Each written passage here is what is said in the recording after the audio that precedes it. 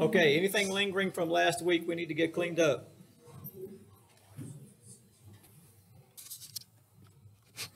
Well, all of my grading may not be caught up, all the signature assignments are graded. So you can't complain at me about that. All right, last week we talked about various and sundry different types of disorders. So this week, of course, we'll follow that up with certain ways to intervene with those types of disorders. In other words, we're going to talk about how to do therapy, or which types of therapy you can use depending on what circumstance you're dealing with. A couple of things to bear in mind as we start through the menagerie. First thing, of course, is that all therapies, all modalities have some level of successfulness about them, else they would not still be around. They have to be productive in some way or other, or nobody would bother to follow any of those particular guidelines. So from that standpoint, all types of therapy are good therapies. Now, that does not mean that all of those therapies are good for everybody. Some people don't do as well with something like free association, for an example, or perhaps even something along the lines of even contemporary cognitive behavioral therapy. It depends on the person, what makes that person go, and the challenges that person deals with.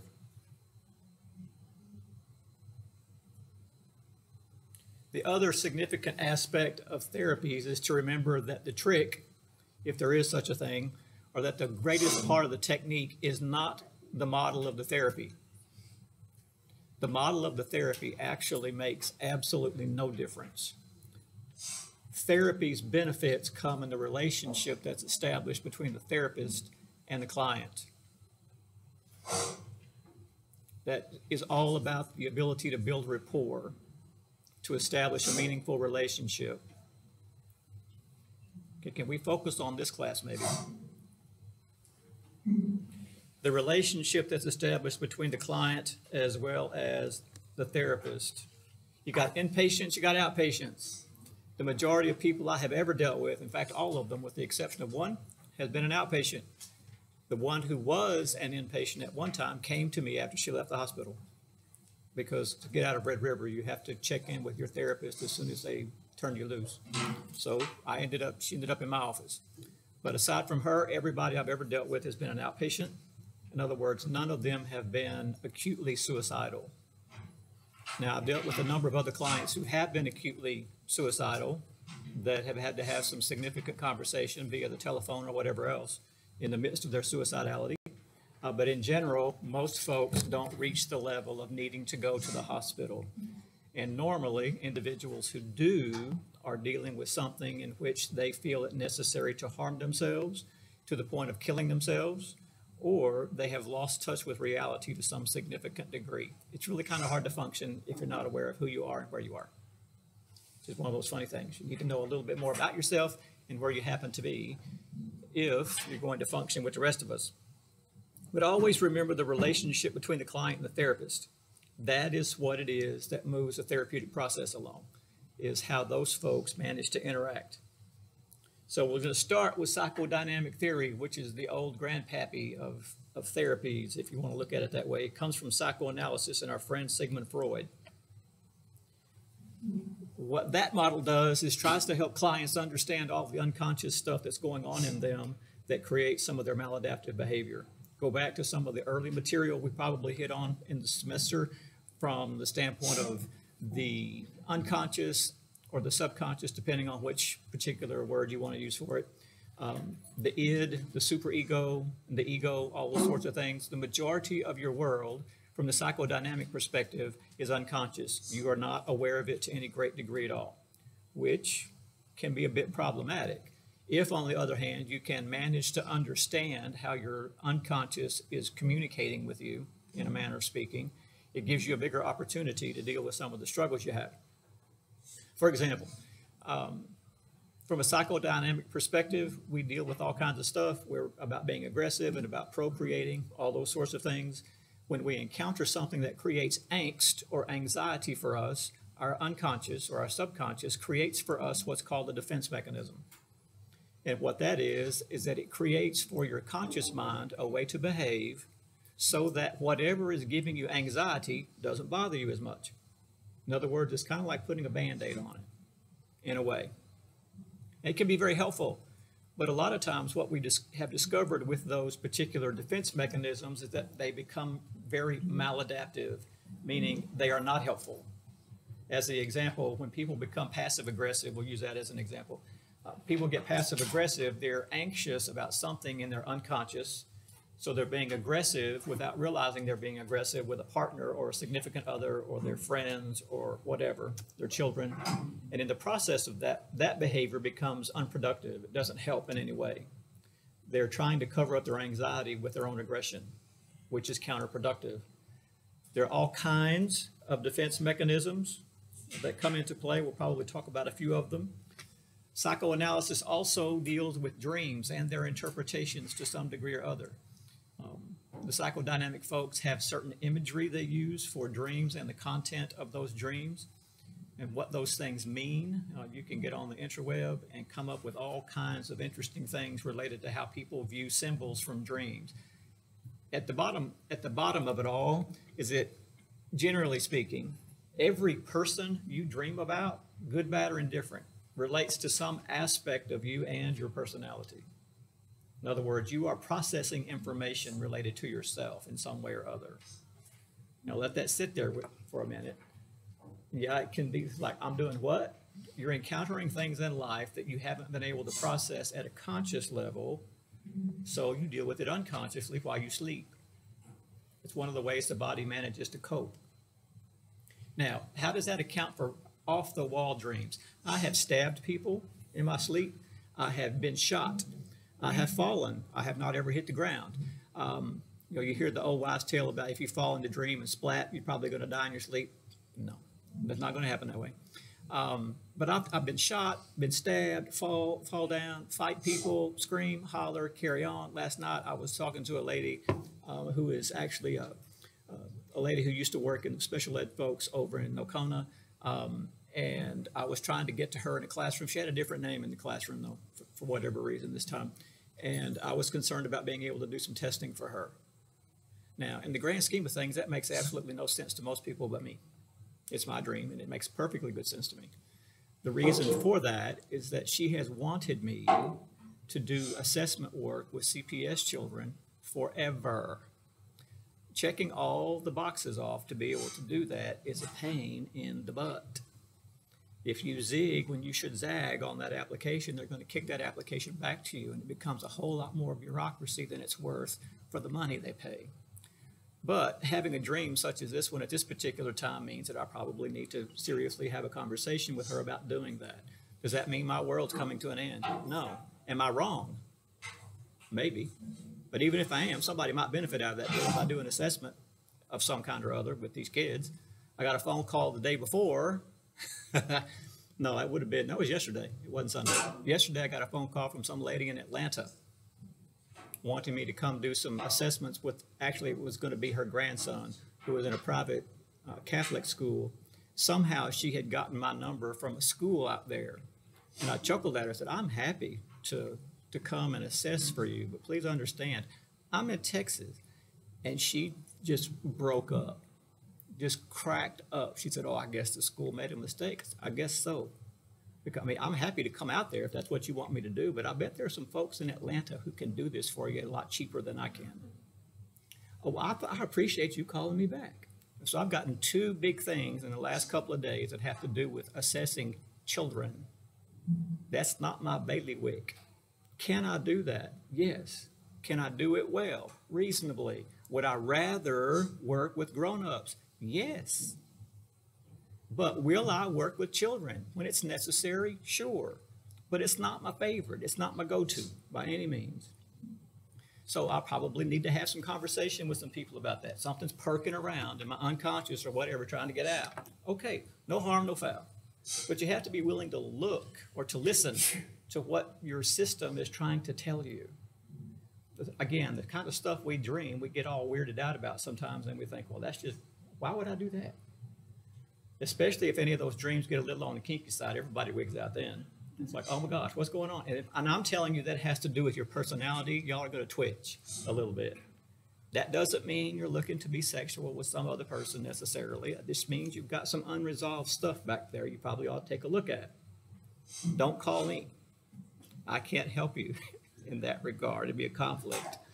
You know, but we dream and we process information, and psychodynamic theory relies an awful lot on that. You'll also find that a lot of people don't practice that particular model as much. I'm not saying it's archaic, but I am saying it's rather old, and that the cognitive models tend to be a whole lot more productive because you can measure the result. When you're dealing with psychodynamic theory, you're dealing with things that you cannot measure. I'm dealing with a level of anxiety that I don't know I have.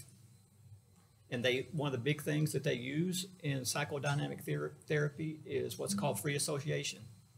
Sigmund Freud had people lay on his couch. Typically, his clients were women, which has its own interesting little piece. But he visited with these people every day, usually at least 5 times a week, if not 7. Every day he would deal with these folks. He would sit in a chair just out of their view, and they would speak whatever came to mind to them. My dog has fleas. And he would do nothing. It's called, and you associate, well, what does that mean? What does that tell you about? You know, and you kind of prompt the conversation along a little bit, and they'll eventually get to something, in theory, that you can work with. I'm not worried about your dog having fleas. How does that help us? I don't like my mother. That we can talk about. Now, does it take a while to establish a rapport significant enough for people to let themselves think out loud? Yes, it does. It can be very, very long-term therapy, which the majority of folks don't want to fool with. Who wants to spend years doing therapeutic work? Not only is it a long time, it's an awful lot of money. And people don't want to spend that type of cash necessarily. But you can do psychoanalysis or psychodynamic theories related to how we manage money, how we manage our relationships. You can talk about verbal skills, all kinds of different things. But some of those things will limit the ability for folks to get a little better. You can talk about the ego, all kinds of fun stuff and how that stuff works. But if you don't equip somebody with tools they can use to help themselves behave in a way that's more helpful for them, you're not doing them a whole lot of good. And ethically, if you're not getting better when I'm dealing with you after a certain amount of time, it's more ethically appropriate for me to refer you to someone else versus continue to visit with you and take your money and you not get better. It's much more appropriate. In fact, if I was to do that, I'm going to get in trouble at some point. So the idea is to push people on or to get people better and still move along. You'll find that most folks who do more cognitive-driven models try to get things done in less than 6 months, sometimes as few as 12 sessions. The idea is that after 6 months, after about 26 meetings, the longer you go, the less effective it becomes. In other words, it's best to get your business done and move along, if it can be done that way. So again, that comes into play with psychodynamic theory because people go for much longer periods of time. Object relations is a piece that comes out from underneath psychodynamic therapies, and that's when folks approach beliefs that personality is coming from some of those other conflicts and how we need to get some more support in our other relationships. In other words, we have difficulty with the object, which may be a person, maybe a circumstance, could be your work, or whatever else. There's a handful of other variations, but they're typically much more time limited. But psychodynamic therapy is how the whole schmear began. And sometimes people take a look at Freud and go, that really doesn't make any sense to us in the year 2019. But I would suggest this. While we may not look at the largest part of his work anymore because a lot of it has been debunked, there is some credibility to some things like this. All of you, all of us, are anxious about any number of things. I could make reference at the moment to saying something along the line about asking a question and sitting here quietly and waiting for someone to answer. Y'all are going to get anxious. It won't take but just a second, and y'all will start twitching, waiting for someone to speak so that you don't have to. We're all anxious about something, whether it's about our school grades, whether it's about our relationships, whether it's about we perform well enough for other people to think we're important, whether or not we're liked, whatever. Some of y'all are anxious about what you're going to have for lunch. I mean, and we get anxious about all kinds of different things. But anxiety is what drives psychodynamic therapy. We are anxious about things, but we're not aware that we're anxious, which is what creates the maladaptive behavior. Does that make sense? In other words, we're behaving without paying attention to what we're doing. Now, when you can bring those challenges into the conscious mind, it gives you an opportunity to manage them a little more appropriately. It can be done. But it can be awful difficult for folks to look at some therapist and say, you know what, I am really, really pissed off. Regardless of what you're pissed off about. I was 40 years old before I told anybody I was angry. And I had been angry for years. And it created all kinds of strange behaviors that I exhibited in all kinds of environments. It didn't matter. Once I told somebody that I was angry, life got a whole lot easier. This pisses me off. That doesn't mean I have to do something about it, but being able to acknowledge what I was thinking about was very helpful. You might give it some consideration sometime. But the psychodynamic therapies are fun if you're into dealing with anxiety, and a lot of therapists are not. I am. I depend a lot on dealing with the notion of angst and what it is that creates that angst.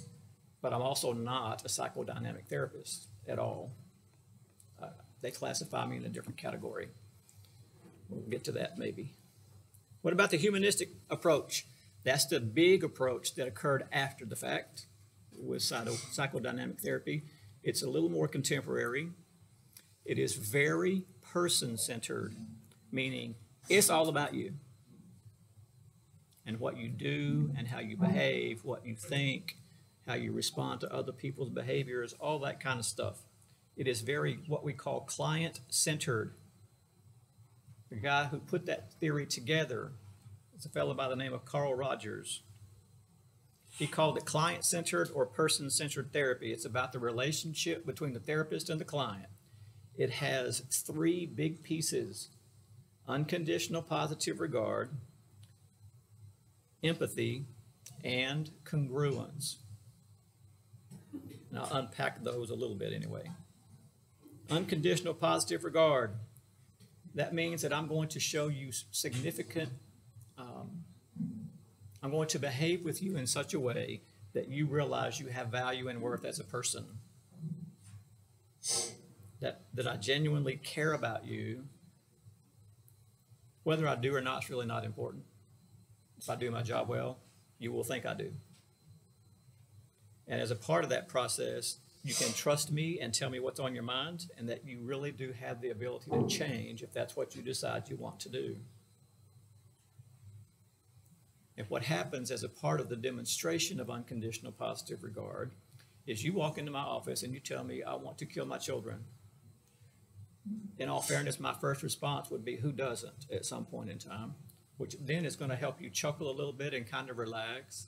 But we're going to explore a little bit. What about it, about those kids, makes you want to kill them? And I'm going to help you explore that without saying, oh, you suck as a parent. I'm going to say, tell me some more. Tell me some more about that.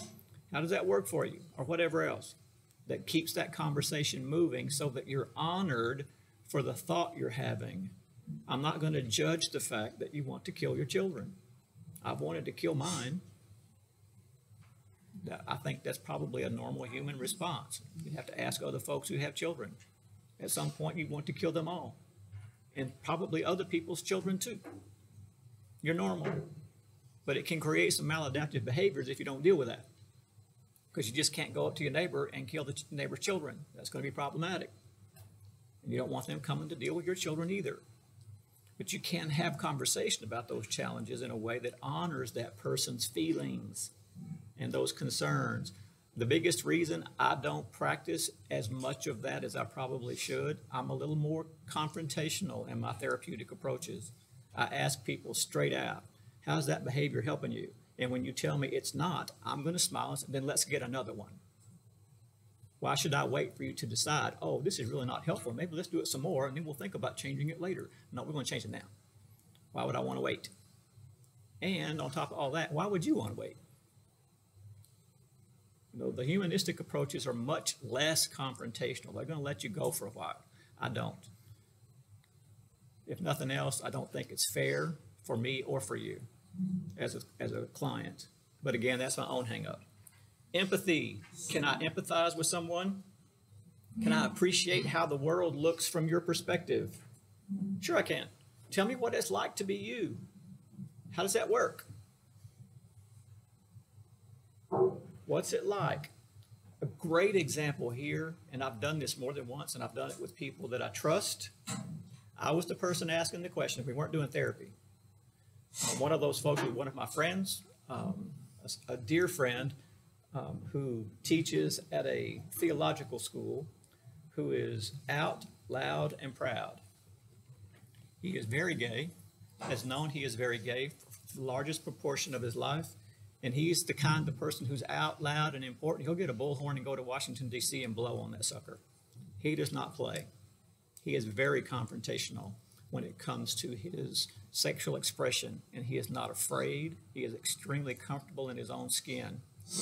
Okay, if I had a client come into my office who was having some kind of issue with that, it was being problematic in some way, my first question, what's it like to be you? Tell me about that. Because I'm genuinely curious. I did that with my friend. Dude, what's it like being you? Now, the problem with that type of question is that you might get an answer. You might find out more about your friend than you wanted to know. At that particular moment, he could have stopped a couple of comments before he got finished. But he was willing to be vulnerable and tell me about what his life is like. I did it with an instructor when I was working on my PhD, a lesbian woman, of course, from San Francisco, California, who had carried a child for her and for her mate. They had gotten the sperm at the sperm bank. They got married in California immediately after it became legal. If you remember that particular time, it also became illegal again, and then it was legalized a second time. They got married the first time and were so afraid that someone was going to get into their home and steal their marriage documents that they had them hidden away. And I asked her, can I visit with you after lunch one day? And she said, what for? She was teaching my multicultural class. She's African American. Her partner was from El Salvador, or is from El Salvador. She said, what do you want to know? Well, I don't know what it's like to be you. If that's a reasonably safe question, if you're not too uncomfortable talking to me about it, no, I'll talk to you. So she did. And she told me just what I told you. She didn't know me from Adam. I was in her class, but that's all she knew about me. But she was willing to tell me a little bit about what it was like to be her. Having empathy is being willing to learn about somebody else and to realize that even if I'm different, that's okay.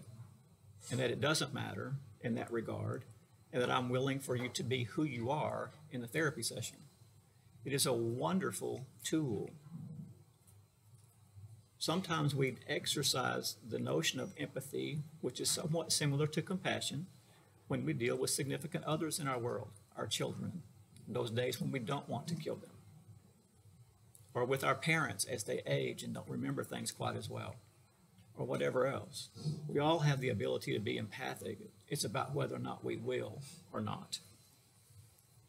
The third aspect of client-centered therapy is congruence. The way the therapist feels is consistent with how the therapist is going to act. In other words, if I'm telling you one thing, if I'm talking to you very openly, but I'm sitting back in my chair like this, all closed up, that's not congruent. You may not realize it, but you'll pick up on the fact that I'm closed off from you. You'll never see me in my office, ever, sitting like this. Never, never, never.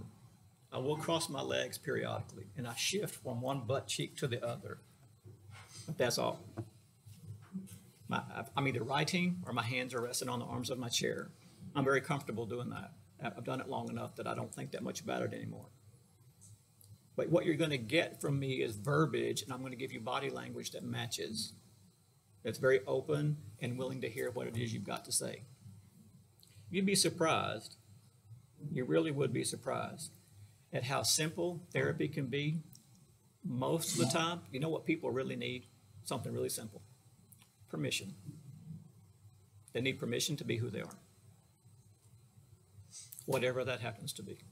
That's all. Sounds simple enough. But think about for your own self for just a minute. The places in your world where you need permission to be fully the person you know yourself to be. Not the person that you're showing me in the classroom, but the person you know yourself to be underneath all of those other layers. If you were to ever come into my office, which you're not, but if you ever did come into my office, you would get the impression that that person is okay. And it's okay for me to talk to that person. It's not a different personality. You're not psychotic or anything like that. But it is a wonderful thing to give people permission to be who they are. I was angry. My therapist said it's all right to be pissed off. Really? Hadn't been pissed off before. Try being angry for 40 years. It is not helpful. Then I had to figure out what I was going to do with that agitation when it started leaking out. Was it appropriate for me to pitch it all over my family? No. Did I have to figure out how to manage it in a way? I did. And I had a therapist who was a little more psychodynamically inclined who was able to help me do that. It was a great thing. But the humanistic approaches, again, they have some variations. Another one's called Gestalt therapy. What they do, the Gestalt folks help people become more self-aware and self-accepting. They have a particular tool of intervention. It's called an empty chair. And what they do, again, Gestalt therapy is a little bit of the object relations things going on in it. So it has to do a lot of times with people and the conflicts we have with folks. Put an empty chair in your office, and you put the client puts the person with whom they have conflict. I'm upset with my dad. So I put my dad imaginarily in the chair. And then the therapist is going to empower that client to speak whatever you need to speak to your dad. Yeah, we're role-playing in the therapy room. And that person gets enough empowerment to speak what they want to speak. Whether they do it in real life doesn't make any difference. The fact that they can do it in a therapy room is often just enough to get them over the hump of being agitated or whatever they are. Giving them permission.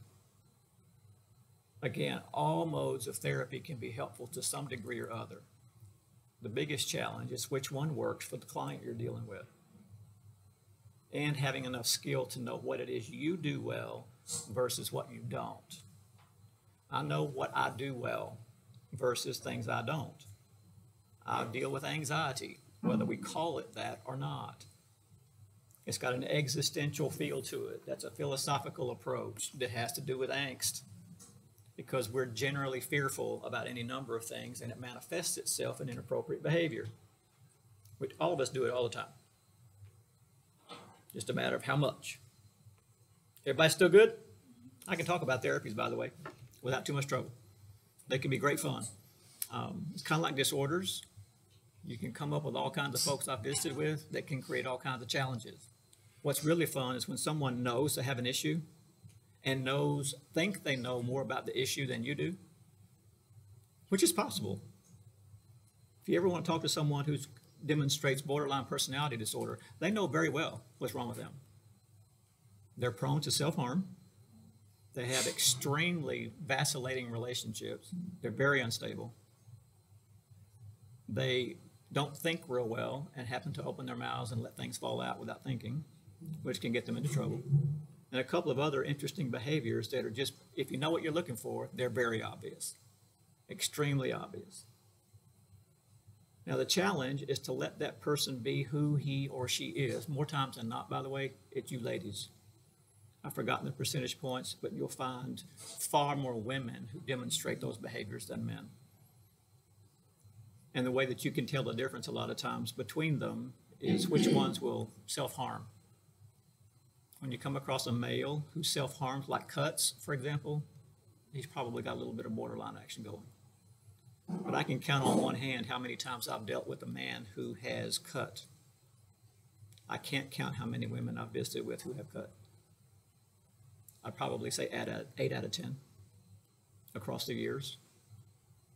They get anxious, and their response is to give themselves a little bit of pain so they can feel, because they get concerned that they don't feel other things, if that makes any sense. It's fun stuff. Behavioral therapies, those are the ones in vogue these days,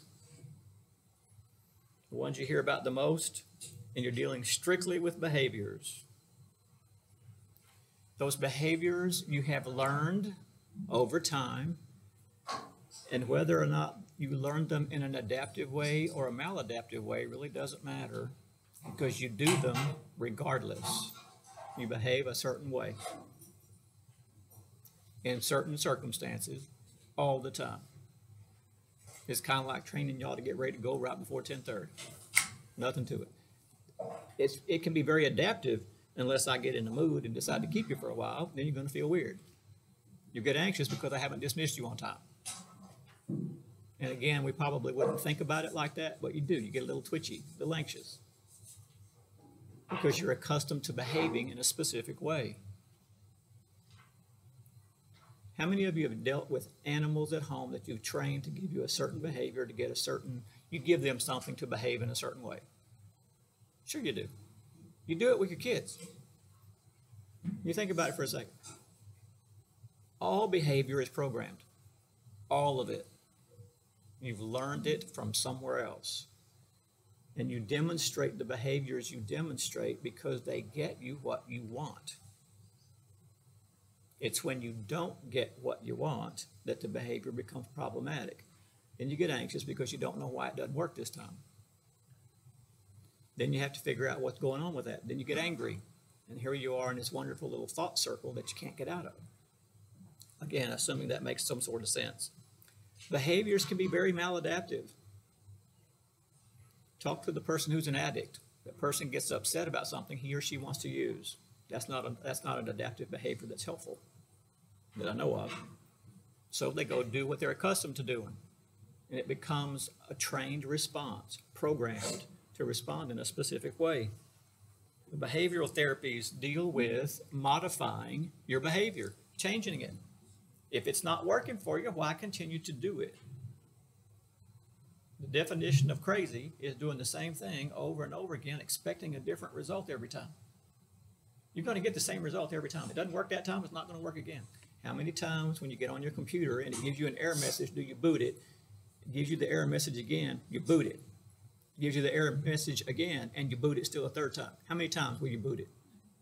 Till it quits giving you it's not going to give you any other message but the error one till you fix the error.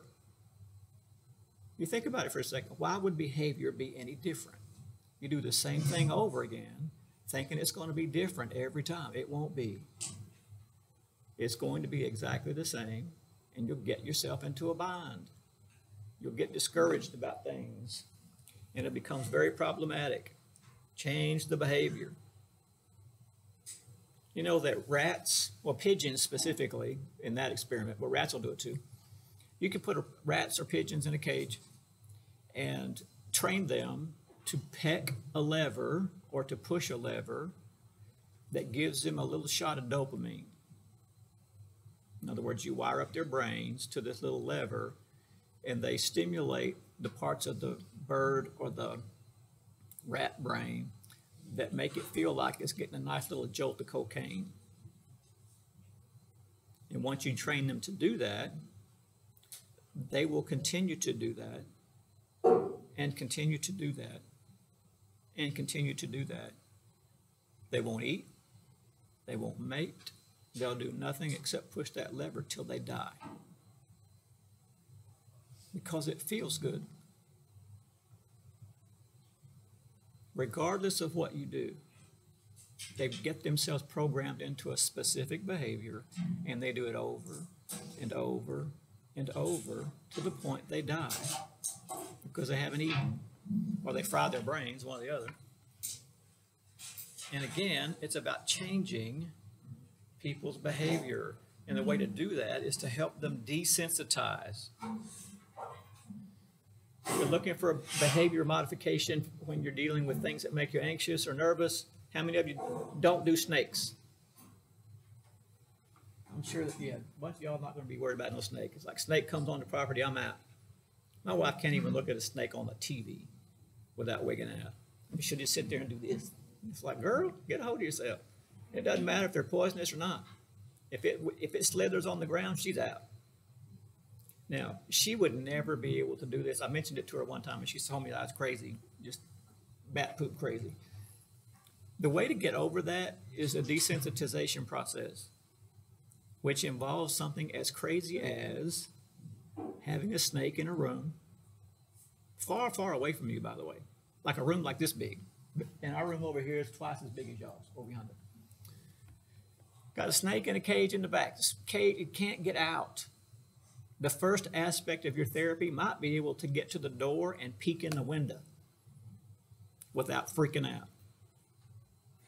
That might have been your first accomplished goal for dealing with snakes. And you move the person over time into the room. You open the door and you let them stand outside, that sort of thing, whatever. And over time, you desensitize them to the presence of the snake. And what really happens in real time, people do it all the time. They'll eventually get to where they can hold the snake. But here's the catch. Here you go. In this room over here, folks, a couple of folks are shaking their head like, oh, hell no. Right? And it wouldn't work for you because you're not concerned about wanting to pick up the snake. If you wanted to pick up the snake, it would be a helpful therapy for you. My wife doesn't want to pick up a snake. And the folks over here shaking their head like, oh, heck no, I'm not going to do it. No, it won't help you. But the only way to deal with some of those fears, and please understand, being afraid of snakes is not irrational. It's a very rational thing. That's hardwired. Nobody is born being interested in playing with snakes. We don't work that way. But if you don't have an interest in modifying the behavior, you're not going to be able to change it, which is an important piece. That's why addicts have so much trouble. They don't have any issue being an addict until they get themselves into trouble. Then they're concerned about being able to change it.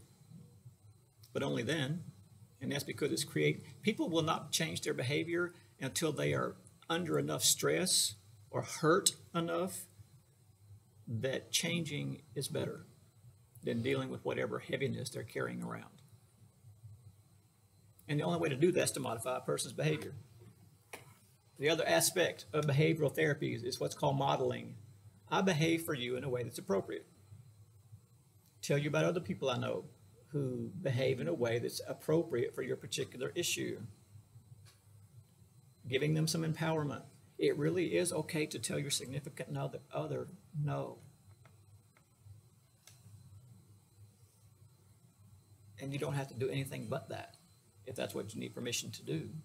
There are some things that come after that when that significant other wigs out because you said no. That's a different problem. I can't tell him or her no. Go back to the example of clean clothes, and I'll pick on the dudes for a minute. Ladies, you've got some dude that comes in your house and starts taking off his work clothes at the front door and makes a trail through the house. Leave them somebody for like where they are. You leave them there. Now, you're going to trip out. Your OCD people are going to wig out because you've got clothes strung out across your house. He'll come looking for his clothes when all of his drawers are dirty, right? He'll come look for some clean. He'll want to know where are my clothes? They're right where you left them. Clothes get washed when they begin in the laundry room. Train him. Don't go wash them. He doesn't like it. Let him wash them. He'll figure it out. Do that with your children when they start fighting you over what they're going to have for dinner. Dinner's between 6 and 6:30, whatever time it is for you. The kitchen is closed at 6:30. No, you don't go make a sandwich. This is what's for dinner between 6 and 6:30. Kitchen closes at 6:30. Well, what am I going to eat? I don't have the foggiest idea. because breakfast doesn't open until whatever time. You'll be all right. Kid will figure out how to eat real fast. That's what you do to your pets, isn't it? You put food on the floor, they don't eat it, you pick it up. Do the same thing with your kids. No, I'm not being abusive. It's called behavioral training. I'm not telling you to starve your kids, so don't go walking down the hall saying, Dr. Hamilton says we ought to starve our kids, take the food away. I didn't say any such a thing. But you can teach them by helping them modify behavior. You can model how you want them to behave. It's what happens in group therapies all the time. People learn how to speak with one another and say things that they're not accustomed to saying in an appropriate way. I can tell you, I told you about the lady or the TV commercial when the lady walks in and asks her, he's sitting at the counter in the kitchen reading the paper, and she walks in a dress and she says, honey, does this dress make me look fat? And his response, are you ready? You betcha. Because he is not listening. Now, he could speak with her about whether or not that dress was attractive. Could she find another dress that was more attractive? He could have a conversation with her about that in a very gentle way without saying, no, honey, your butt's as broad as that barn over there, or whatever. No. Yeah, that dress makes you look like a hippo. That's not going to be helpful. And you ladies who had that type of conversation know exactly what I mean. You can teach folk how to respond in an appropriate way. There are other things you have that are more flattering. And just not speak to what they actually spoke to begin to start. You can answer the question without saying you're stupid. You could come up with a better answer. Got nothing to do with whether you're stupid or not. And again, it's about how you communicate the information you're trying to communicate. Does it matter what the other person does with it? Sure, but that's not your responsibility. Your responsibility is to speak the stuff that's important to you. And then to learn how to listen for the other person. And when you don't know what they really mean, you ask. What I heard you say was that I was ugly and my mama dresses me funny. Well, that may be true. If that's true, I can't help you. Is that what you said? No, honey, I said that you could find some other clothes that are a little more flattering. Those are very different things. I cannot control what the other person hears, but I can get clarification on what they hear. I didn't say that. Or if I did, I misspoke, and this is what I actually meant. At my house, when my wife says, what I heard you say was, I stop whatever I'm doing right now, because she is entering a significant conversation for her. She is backtracking and picking up pieces of information that evidently I've given her that have not added up the way they're supposed to. If I'm holding the remote to the TV, I put the remote down, push mute, and I look at her to make sure that I understand exactly what she's saying. We learned how to do that because we've done our own therapy work. It wasn't hard. What I heard you say was that you didn't want to go mow the grass. Is that so? Is that what you said? Well, yeah, that's what I said. Okay. And you move along. No, I didn't say I was going to burn the house down. I said I didn't want to mow the grass or whatever. Lots of things like that related to the therapeutic technique that you're using. You can model good behavior. We do it in group. People learn how to speak things without being ugly. And again, it's about giving folks permission. You give them positive reinforcement. You want to teach a child not to do something? Ignore him. Ignore the behavior you don't want to see.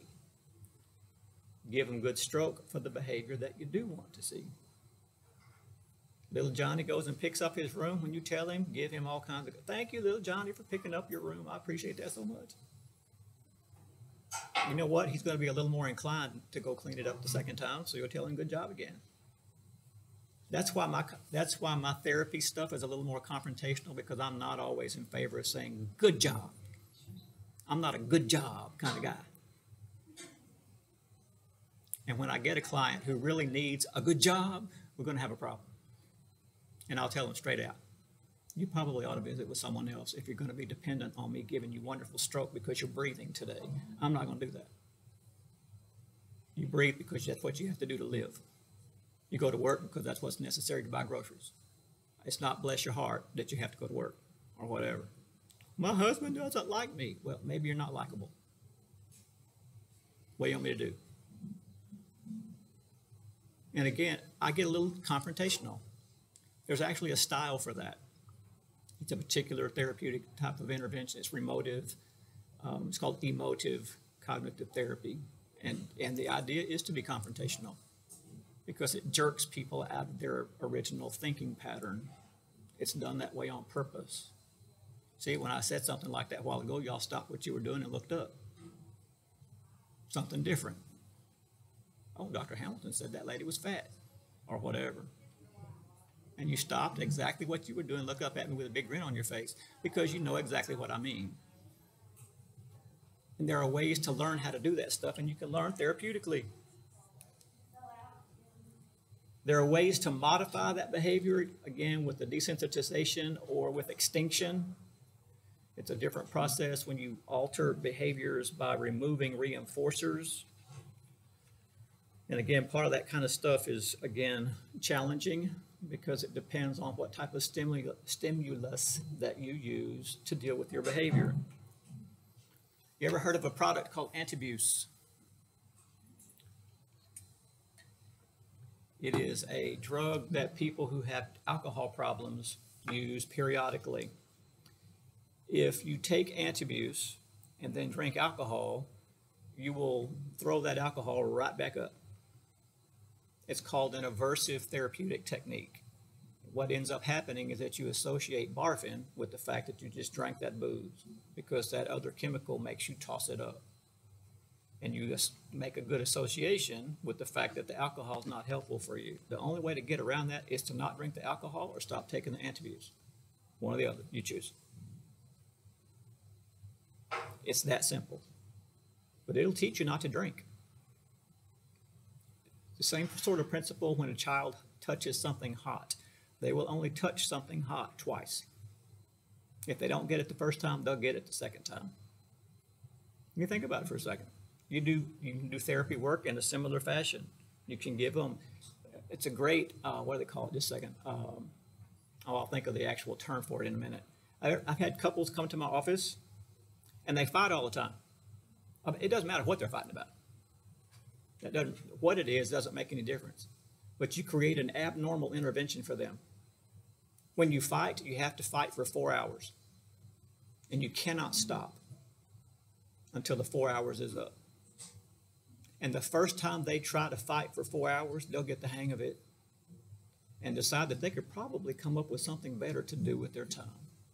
If they don't get it the first time, guess what? I'll bet they get it the second. Think about it for a minute. If you do something over and over again that's not helpful, you'll change your mind. It just takes a minute. Sometimes you just have to give somebody else a chance to tell you an option to exercise that might be more helpful. You want to punish somebody? Knock yourself out, but be careful. This is important. When it comes to punishment, the punishment will be based on what type of response you use for that behavior. You can overpunish. You can create circumstances when your children become abnormally aggressive because of excessive punishment. Please don't mishear me. I'm not telling you to spank your kids or not to spank your kids. That's your business. But I am telling you one thing. If you do, it needs to be consistent all the time. Punishment must be the same for whatever infraction all the time. If little Johnny smacks his little sister, you can't say, that's not nice, and the next time smack his face. That will not be helpful. You'd be far better off smacking his face the first time if that's what you're going to do. But be consistent. If my mother ever said she was going to smack my mouth, she meant that. And I knew she did because she would smack that son of a. One time, as crazy as this was, I had a mouthful of railroad tracks, all kinds of braces way back in the day when there was a lot of metal in there. I was being abnormally sassy, which didn't take much. She said, if you don't stop, I'm going to thump your lip and watch you bleed. She did. But this is one thing she hadn't counted on. I kept on, and she did smack me. She sure did. And my lip did bleed. I sat on the couch across the room from her and let it dribble out of my mouth so she could watch. She never hit my mouth again. I wasn't quite as sassy about it either, but she never hit my mouth again. There's a way to modify. Now, I'm not saying I did that on purpose. Yeah, I did that on purpose, but I wasn't consciously trying to change her behavior. I was just being mean. That's the way we rolled way back in the day. But it worked. She never hit my mouth again. And yeah, I had a beat up lip on the inside. Sure did. Was it worth it? You betcha. Sure was. Worth every bit. And if she's sitting here in this room, we've talked about it across the years before. So I'm not telling you anything that she would have said that much about. We talked about it. But everybody's behavior changed that day.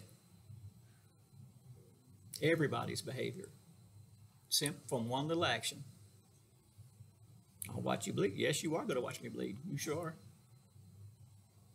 And again, I'm not telling you I always chose well. I'm not telling you that was the best decision. It worked okay that day, but it hurt me, literally. And it didn't do a whole lot to move our relationship along either. Not a bit. You have to choose wisely. But punishment always must be consistent. She was consistent about smacking my mouth. She wasn't afraid. You have to follow through. I'm going to end with this. When it comes to punishment, never, hear me carefully, never tell your child you're going to do something you are not going to do. You tell little Johnny you're going to spank his butt, you better have whatever you're going to use ready to go. Because if you don't, you're a liar. You are inconsistent and you are not trustworthy. You cannot or have not done what you said you will do. That is very strong language. And I am not afraid to use it in that context. Do what you say you will do. It'll be the best parenting tool you ever use. They need to know that you mean what you say, which means that you should say what you mean, and to mean it all the time. Think about some of the challenges you've seen other people's children, not yours, other people's children get into. If you think about it for a second, I bet you discover that part of the reason they don't always behave well is because they get different behaviors from their caregivers depending on who's caregiving and the circumstance. Think about it for a minute. There's probably good research data out there that helps us understand how much bad behavior is because of bad parenting. Nobody parents 100% wonderfully all the time. But I've seen an awful lot of kids whose greatest problem was their parents. Their parents' inability to be consistent, to not give them good boundaries, all that kind of fun stuff. So we'll talk some more about some therapeutic interventions on Thursday. If y'all get curious about those sorts of things, come and ask me something. No worries. Live long, prosper, have fun, enjoy the sunshine.